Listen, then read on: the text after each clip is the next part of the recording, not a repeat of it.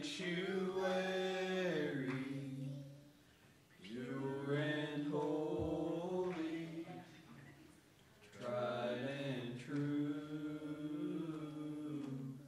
with thanksgiving, I'll be a living sanctuary,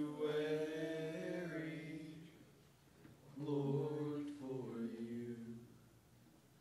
Lord, prepare me to be a sanctuary, pure and holy, tried and true, with thanksgiving, I'll be a living sanctuary, Lord, for you.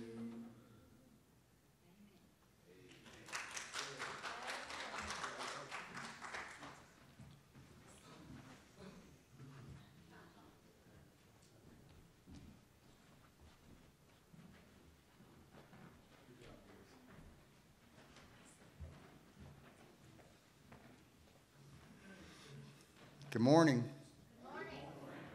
Getting it a beautiful day. Great day to be here, be back in the house of the Lord. We'll get started this morning. If we would, we'll get Brother Clifford to open us up for Sunday school prayer.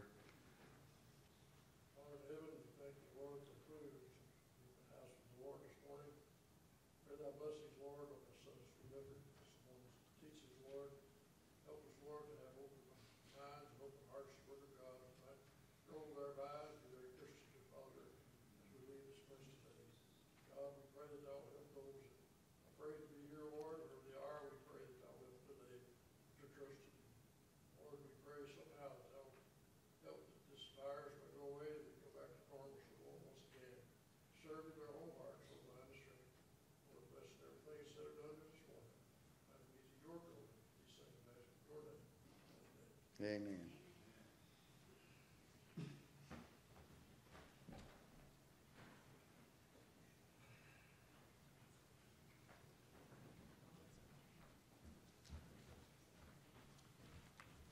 Good morning. God's good to us. He's blessed us with another beautiful day with sunshine to be able to wake up to and the birds singing. This morning's lesson is Isaiah 49, 1 through 22.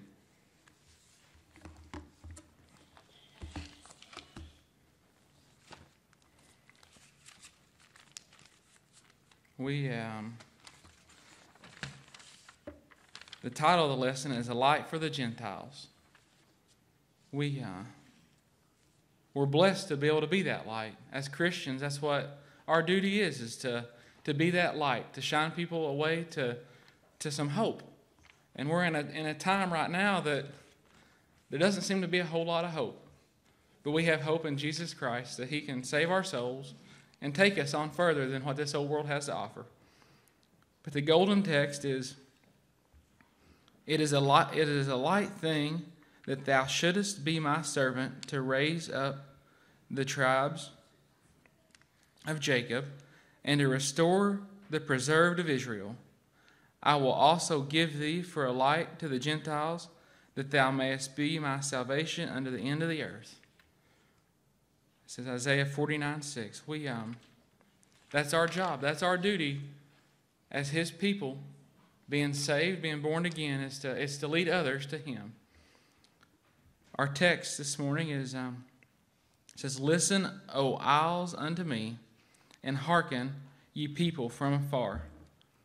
The Lord hath called me from the womb, from the bowels of my mother hath He made mention of my name.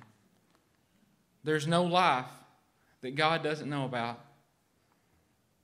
Even here in Isaiah, he knew that God, the creator of everything, knew us from the time we were in our mother's womb. From the time we were created, He's known us. We've had a name. He knows us by name. Every head of our hair is numbered. But my God knew me before I was even born into this world, before my mom and dad even gave me a name. He knew me. It says, and he hath made my mouth like a sharp sword. In the shadow of his hand hath he hid me, and made me a polished shaft. In his quiver hath he hid me. We'll look at that verse, and he's describing weapons and how much detail went into the weapon that was made, that the smith put into that, hours and hours on every weapon. And that's what he does for us. He's sharpening us for his purpose and his plan, and making us into that weapon for him, not to go out and destroy, but to go out and to win souls. It says, and said unto me, thou art my servant, O God, O Israel, in whom I will be glorified. Then I said, I have labored in vain. I have spent my strength for naught and in vain. Yet surely my judgment is with the Lord, and my work with my God. And now saith the Lord that formed me from the womb to be his servant, to bring Jacob again to him. Though Israel be not gathered, yet shall I be glorious in the eyes of the Lord, and my God shall be my strength. He's all the strength that we need. No matter what the battle is, no matter what comes before us, he's our strength. He's created us for whatever battle that we're coming into. He will be our rock and our shield. And that little song at camp that they always sing, that I can't do the dancer. I don't remember most of the song, but they said something about he's our rock and he's our shield, and he goes before us and fights the battle. We just have to praise him. We just have to be there and know that he's our God, that he's going to do everything for us. This little virus doesn't have anything on him. We just got to still be loyal and serve him and show the world the hope that we have. When the economy is crashing, when everybody's sick, but we still have a smile on our face and a joy within our hearts and a new song that's within us, we can show that hope. It says, and he said, it is a light thing that thou shouldest be my servant, to raise up the tribes of Jacob, and to restore the preserved of Israel. I will also give thee for a light to the Gentiles, that thou mayest be my salvation unto the end of the earth. Thus saith the Lord, the Redeemer of Israel, and his Holy One, to him whom man despiseth, to him whom the nation abhorreth, to a servant of rulers, kings shall see and arise. Princes shall worship, because of the Lord that is faithful, and the Holy One of Israel, and he shall choose thee. That Holy One, that's our God. That's Isaiah here. He's telling us of Jesus to come, that the Christ is coming, and everyone, no matter whose authority they have, no matter how powerful they are, will worship him, will praise him. And he will set things back to right that have been all turned wrong. We can look out in the world today. There's a lot of stuff being turned to the wrong. But he's coming back. For the Christian, we're looking for the second coming. We're looking for that time of peace that's going to come. That time that when he comes back and sits on the throne, no lips can go without praising him. No lips can go and deny him, because they won't have a choice. By that time, that all knees will have bowed and confessed that he is Lord. But we have to make that decision before he comes back. We have to make that decision to follow him, because if you wait till then, it's not been your choice. It's not been you listening to the Holy Spirit. It's been because he has come already. The time is up. But we can make that decision now to follow him, to be his, and to live this life of hope that only he can give. It says, thus saith the Lord, in acceptable time have I heard thee, and in a day of salvation have I helped thee. And I will preserve thee and give thee for a covenant of the people, to establish the earth, to cause to inherit the desolate heritage, that thou mayest say to the prisoners, Go forth to them that are in darkness, shew yourselves, they shall feed in the ways, and their pastures shall be in all high places. I'm not much of a farmer, and I can't really even grow a garden. I was talking about that yesterday to our friend. He had a big tiller on the back of his tractor. I said, wouldn't that be nice? I said, if I was going to grow a garden, I would want one of those tillers on the back of my tractor. I said, but I just can't justify it because, well, it takes a lot of time to grow a garden, and I don't have a whole lot of time to grow a garden. Every time we've tried to grow something, it turns out, well, I seem to be able to grow crabgrass pretty good. But, you know, it says that pastures in high places. It seems to me like when my yard gets wet, the grass kind of turns brown, and if it gets too wet. But on those high places, it just gets enough water to run off, and God waters it and keeps it green. But those low-lying pastures seem to stay kind of muddy and trodden by the cows and stuff. And that's what I thought about. All pastures. It says, their pastures shall be in all high places. Seems to be going to be green and lush all the time. I don't know. Is that right, Brother Jack? Does the grass grow better on an incline than in the dip? Usually you get the right moisture. The valley's good. Yeah. Here of late, we've had so much moisture. The cows go in there and they make it a mud hole. If you got good fertile land, just the right places are the best. Yeah. Just right.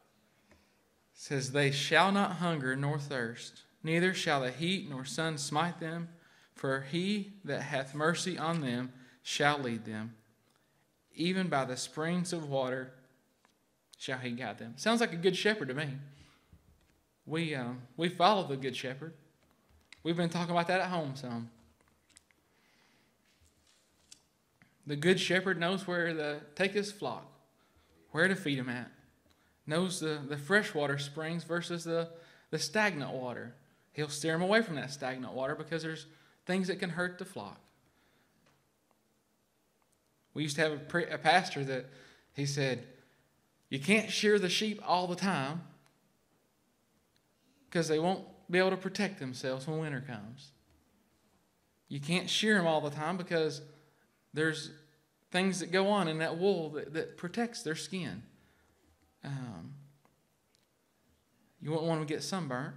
Saw one yesterday that was sunburned. Did you? Came in the rain there yesterday and it was dragging its wool on the ground. And I believe it done better if they just cut it off. Yeah. It was kind of getting sunburnt and red, its skin was. Oh my.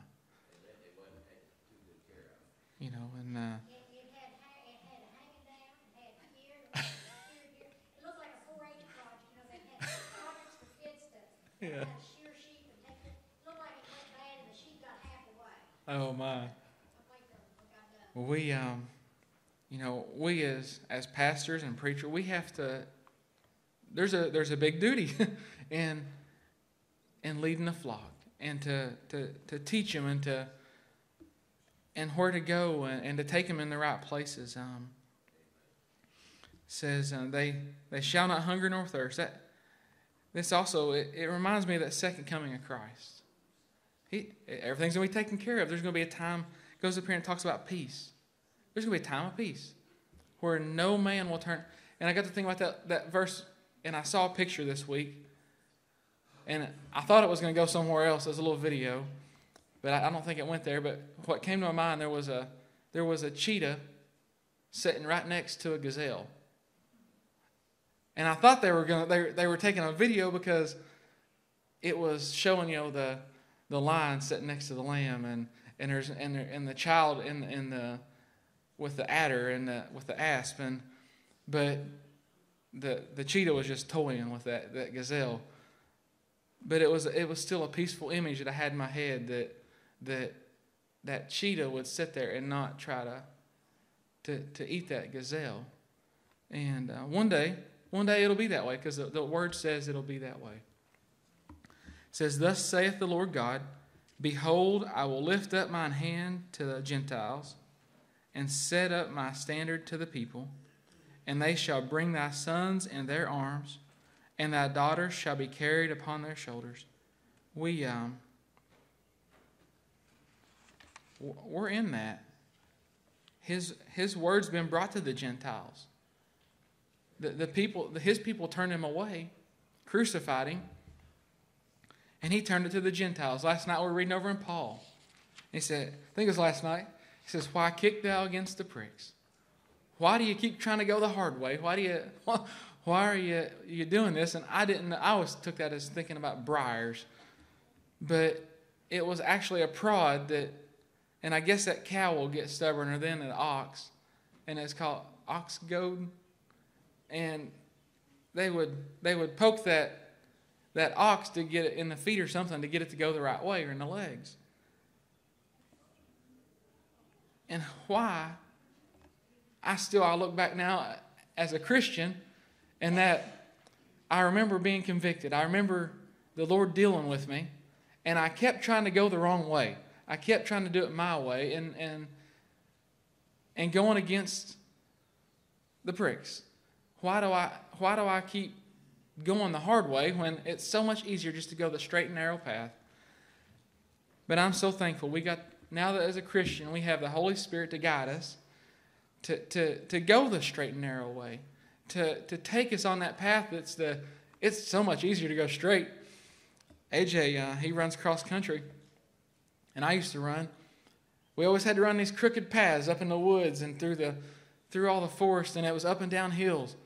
And it was a joy when track season came because it was flat ground in a straight line. I mean, we had to go in a circle, but it was still, I had my lane that I could stay in, and nobody else could cross it. Nobody could get in my way, and it was just running a straight line. But why? Why do we try to keep going our own direction instead of just staying right there in the boundaries that the Lord has set for us? He does. They're good and wonderful things. Yeah. Yeah. Amen. We do. You know.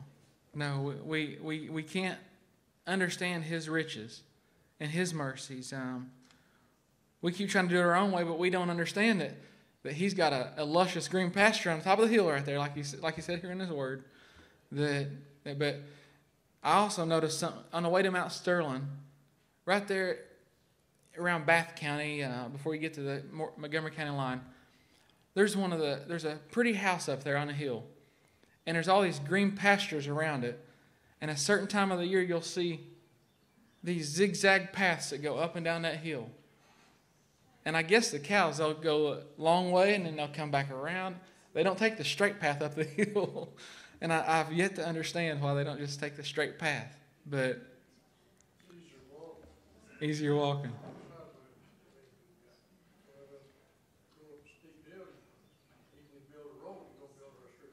No, I guess not.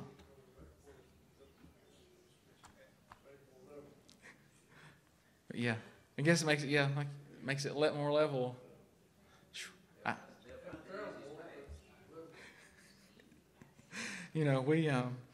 But God's good to us, and the whole. If we're not here, it says a light for the Gentiles is the title of this lesson.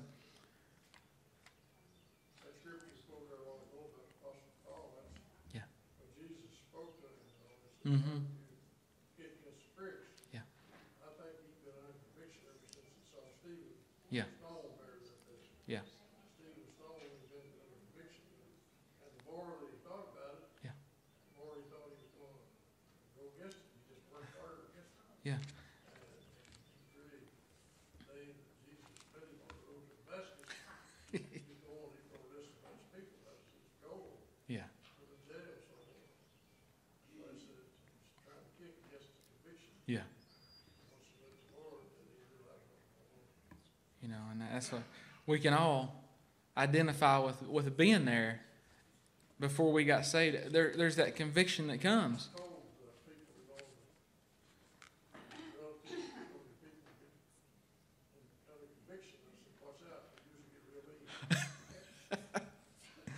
You know, I was talking to someone the other day, and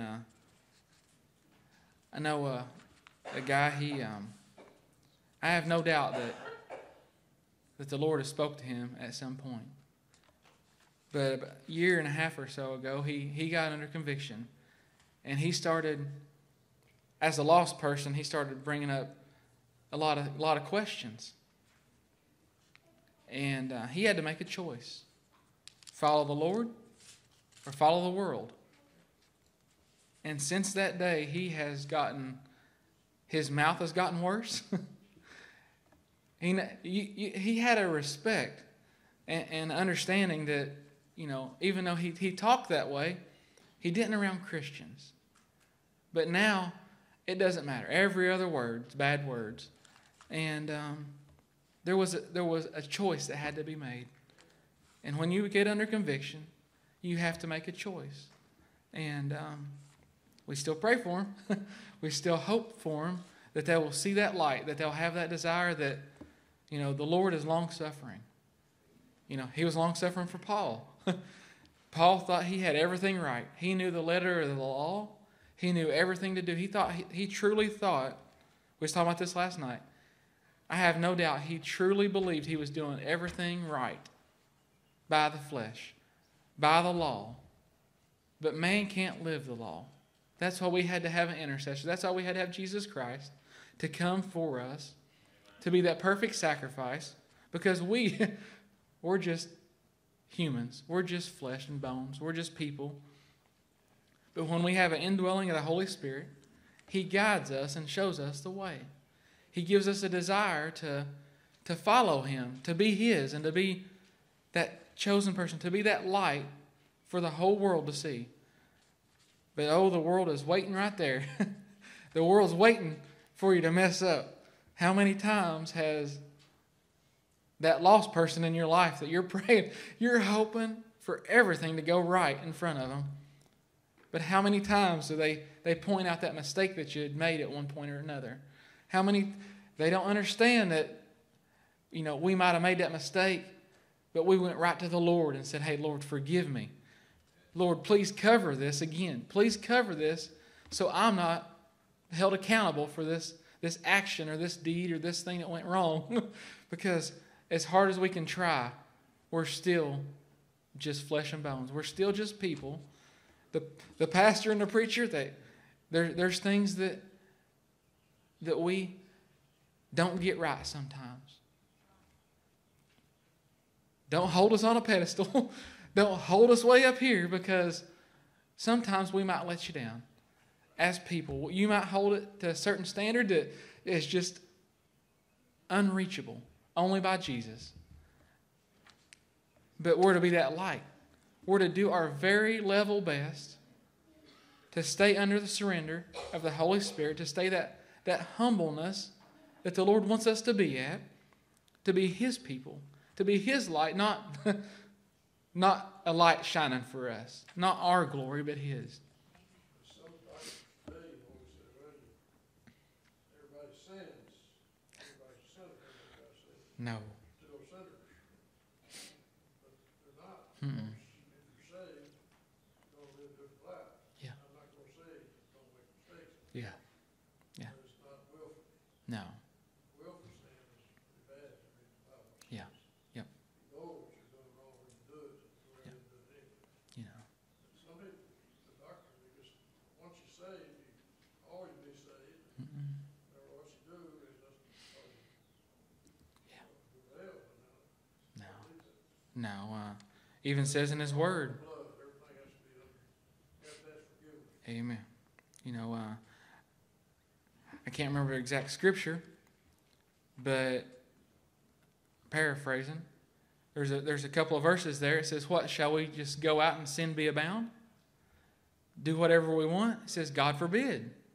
We're not to be those people. We're changed. We're different than that. You can't be a light and dark at the same time. It doesn't work. Now, On the other hand, Paul, there was, you know, you could put a mark on the way he lived. Hmm. He was living the law all goes down. Yeah. He's really strict on it. Yeah. That's where a lot of people comes up, well, if I live Mm-hmm. But you can't live good. No, you can't. First of all, you've got to have the blood of Christ. Yeah. It covers sin. That's the only way to ever be. Yeah. You know, and once the blood's applied, you know, there's no doubt. I don't think he took any respect on me that versus anybody else. Says he does. He no respecter of persons. You know if you've been saved. You know if you've been bought by the blood. Because there's a surrender and a humbleness that falls upon you. The Holy Spirit, He comes to dwell within. And He's there keeping you in check. He's there telling you right from wrong. And He's there to... And it's nothing for our glory. It's all for God. It's all so that the world can see and show the world what exactly He's done. Because there's people that know me, who I was, and they know me now. And I pray that they can see the change that's been made. Because if they aren't seeing the change, then I'm not living the life that God has in store for me. If they can't see that change that's been made, then I'm doing it all wrong. Because it's only by God's grace. It's only by His mercy that I'm able to be here today, that I'm able to read His Word. Because I tried reading it before I got saved. It didn't make a lick of sense to me. It did not. And I started reading in Revelation. And I said, oh, I can figure this out on my own. And I would sit up here at this office, and I would sit there and read my Bible on the computer, because this one that my grandparents got me, when me and Mandy got married, I was too ashamed, too embarrassed to get it out of the box that it came in. So I would hide up there, because I think Brother Lowell Manning or somebody had free Wi-Fi. I don't know who it was, but they had free internet. And I would sit there and read the Word on my computer. And don't start at Revelations, let me tell you. It makes sense to the believer, but I had a real hard time.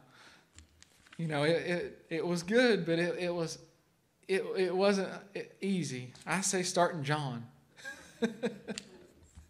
if you're lost, because His mercy endureth forever. His love, without His love, we can't do anything. It's all in vain.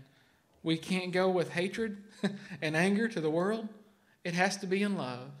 Not that our God isn't just, that God is not who He says He is. But never once did Jesus go out in anger. It went out in love. His word goes out in love. The correction that He has goes out in love.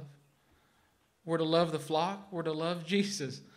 And He's just wonderful. What He does. The light that He has for us to shine is wonderful. It can't be explained. You know, it's like the old lighthouses that sit on. We go now to the beach and stuff, and we get to see these retired lighthouses. There was a work involved back then that they had to keep the flame kindled. They had to keep the fire going to shine off of that lighthouse. Now they just plug in electricity and it goes. It's still a beacon to let them know where danger's at. But used to, there was a work involved. There was a duty and a responsibility, and that's what we have. We have a responsibility as His people to continue to keep that flame going, to continue to be that light and that hope for the world that's lost and dying. That they will die second death if they don't meet Jesus. Lots of times people out in the world only die to ever read His Word. Yeah. And then ever read the Word. Amen. And watch your life different, then you start asking questions. Yeah. Yep. And still, when you start there. You know, and that's true. And the world, I don't know. It used to be the number one selling book in the entire world. It may still be. It sold more copies, I know. Yeah, leave it in a box, and that's what I you know. And it's got mine and Mandy's both of our names on this Bible, but I've kind of taken it as my own. But God's good to us, and we I think I kind of ran off the lesson a little bit, but there was a point in here, and I had read it. Number 3 it says practical point. It says our main purpose is to glorify the Lord. If we do any of this for any other reason, it's all vanity. It's for nothing. It doesn't do any good to glorify me. It doesn't do any good, because the brighter I shine a light towards me, the more imperfections is going to show up. The more things that is going to show up. But that's a whole other thing. I better stop. It's been good being here this morning. I didn't know I was going to be teaching this morning, but God's good. He's blessed us, and I enjoy it. I enjoy being able to bring His word out and to talk and to preach, and He's just blessed us. But how do you change services over, Brother Tim or Tommy? Tommy. I sit back there in that little booth, and you'd think I'd know by now how everything goes. But we love the Lord, and it's good to see everybody out this morning. And come on up, Brother Tom.